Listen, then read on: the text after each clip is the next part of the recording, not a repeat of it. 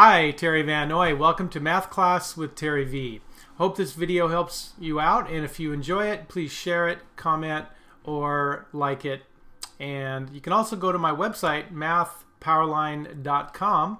It's a math resource blog, lesson videos for students, and other resources for parents and teachers. Give me a call or go to my website or email. All right, let's go to today's lesson. All right, I am recording problem number 21, and because we know it's a parallelogram, we know that these two sides are congruent, and so I can write an equation from that. I also know that these two sides are congruent because of being a parallelogram. So when I write out my equation, here it is. 3x plus 17 equals 2y. That's one equation. And 4x minus y equals 4. This becomes a system of equations. And I noticed that on this equation here, I can figure out what x is in terms of y and substitute it into the first equation. So I am going to subtract 4x from each side. And then I'm going to divide each side by a -1, which changes the sign on everything, and y equals 4x minus 4.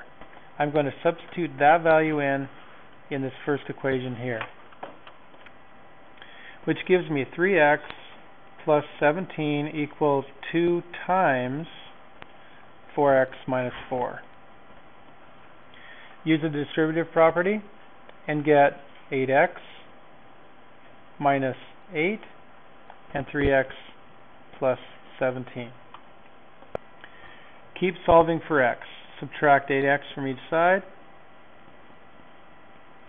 Negative 5x plus 17 equals negative 8. Subtract 17 from each side. Negative 5x equals negative 25. Divide each side by a -5, and I get positive 5. X equals positive 5. Now I can look at it, of course, in here, and I get y equals 20. Take away 4, which is 16. X equals 5, y equals 16. All right, there you have it. I invite you to go to my website now, MathPowerLine.com, or email me or give me a call. The way I work best with students is live online in my classroom.